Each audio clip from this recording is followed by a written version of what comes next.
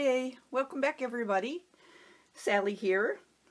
I was going through and cleaning up and I ran across this little journal that I think I was sent from Canvas Core brand a while back, and I had done some background pages in here but never really any finished pieces.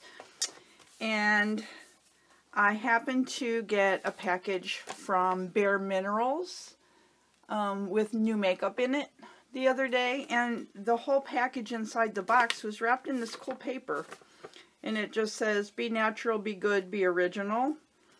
And I thought, wow, that's really cool. You know me, I use everything up. So that came to this down to the studio. So when I found this, the cover was white and pretty dirty, so I just covered it with a piece of that paper, and I had to have the paper going this way because it perfectly fit that way.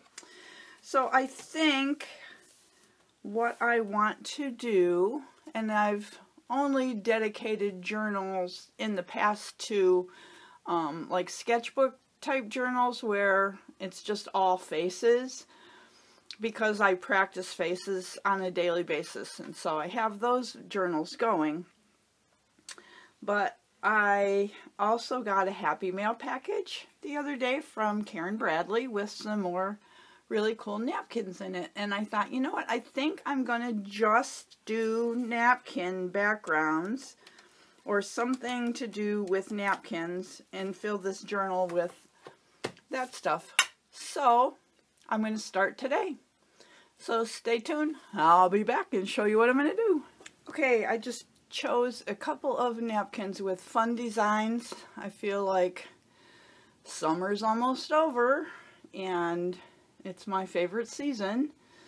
I like fall too, but I really enjoy the summertime, and I think bright colors and fun patterns are just fun, and I don't use them real often in my art, so I thought this was a good opportunity to pay a goodbye homage to summer and use these napkins. So this napkin, I just tore out the big paisley pieces, and then these fun drink ones I think I'm going to put on the side, and that's where I'm going to start. And I'm just going to put this down with some matte medium, and I'll be back. We'll speed this up. This is just a background that I was playing with quite a while ago, really. Just with some new metallic sprays that I had, I think, just to see what they would do and how they would combine with each other. So I'm just going over top of this. Most of it will get covered up.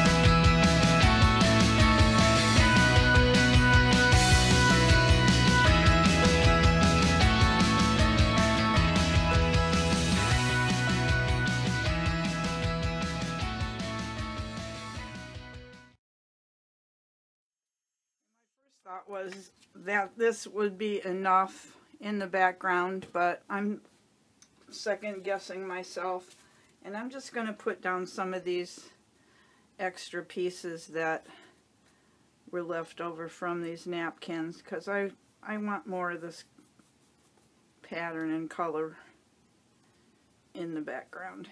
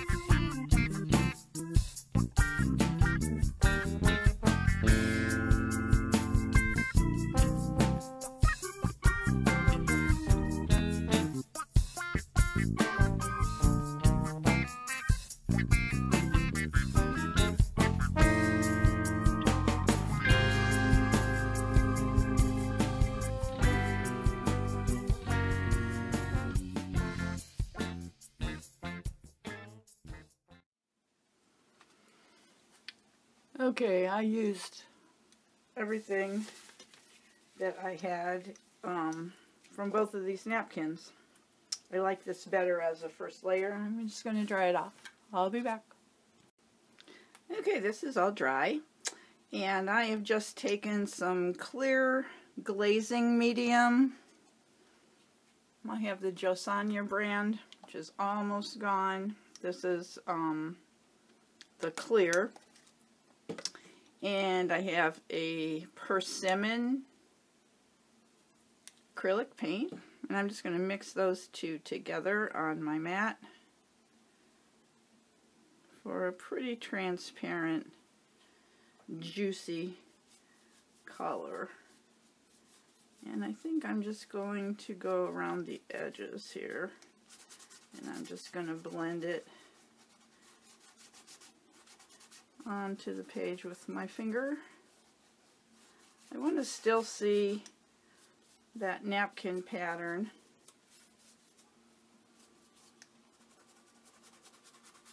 And I want to catch some of those wrinkles and pick up that texture.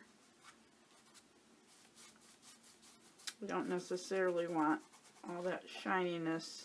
I've covered most of it up, but it wasn't ever intended to be an actual background. I was just playing with medium there. A little more glazing liquid in there.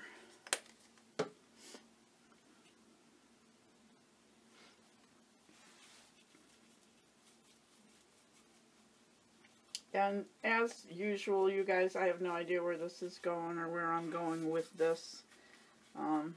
I just kind of go a step at a time and work intuitively, and after this step then I'll kind of reassess and make my next decision as to what I'm going to do next.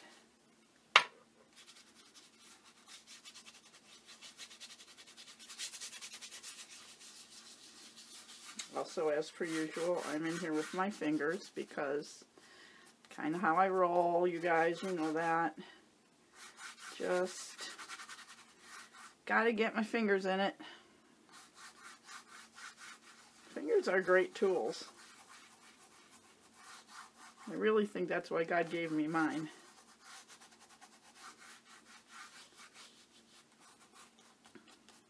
Okay. I like that. I'm going to dry that. Clean my hands. Had a thought, while I still have some of this coral paint on my mat, I'm just going to add some water to it and put a few splatters across here. I just have a kind of a stiff brush. Give me some rather large paint spatters just to kind of bring the brightness back a little bit.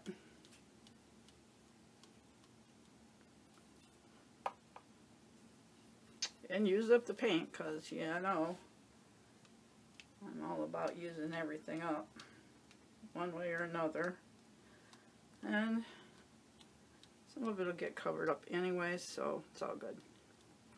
Makes a mess, but it's all good.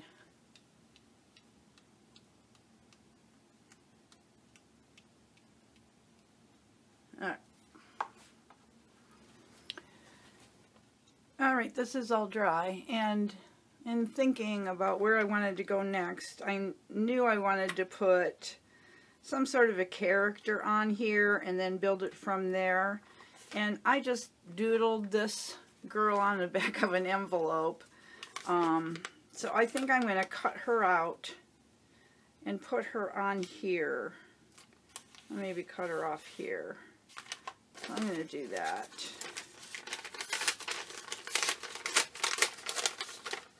Because she's just laying in the drawer. So all I'm doing is relocating her. Okay, I'm going to cut her out. Well, it's definitely Monday. I hit time lapse on my camera without realizing it. So I did cut her out and glued her to that left-hand page. And now I'm just using kind of a blue-green acrylic to just go around her and have her stand out a little bit more, and just spreading it across the pages a bit to get a cohesiveness going in the colorway between the two sides of the spread. And then just wiping some back a little bit with a wet baby wipe.